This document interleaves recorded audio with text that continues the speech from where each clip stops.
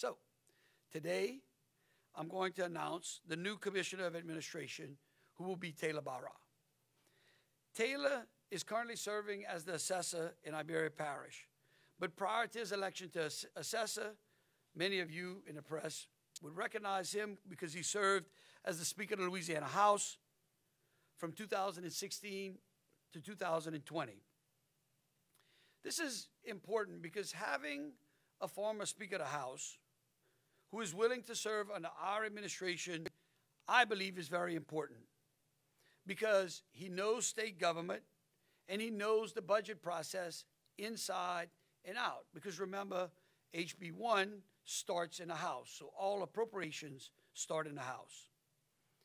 So he will be an incredible asset not only to us, but I believe he'll be an asset to the legislature as well as we work through the appropriation process. In addition, Taylor has over 40 years of experience in the banking sector, which is also important because he plays a vital role with the Treasurer on the Bond Commission.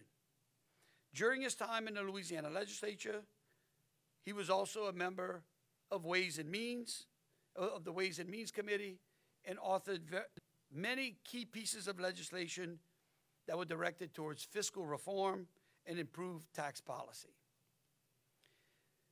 Next, I would like to announce that Patrick Goldsmith will be the Deputy Commissioner of Administration.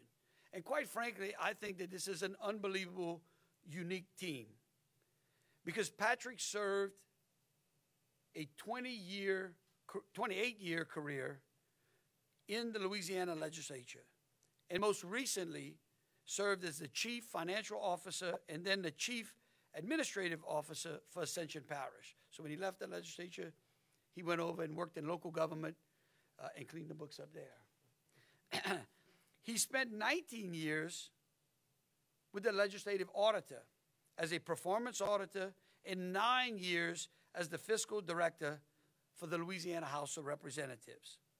Prior to working for the House, he was the Director of Performance and Auditing and Actuarial Services for the Louisiana Legislative Auditor's Office as well.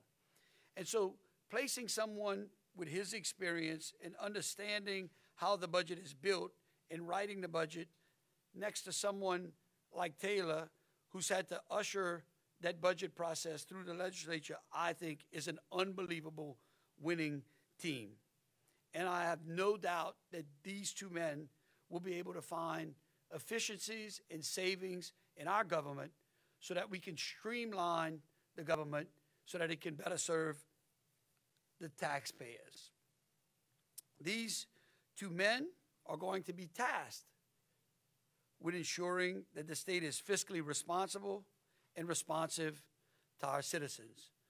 And so again, I think that this is why we chose to announce them first, because again, they got to get to work too, because the budget has to be put together and before the legislature soon. 90 days. Taylor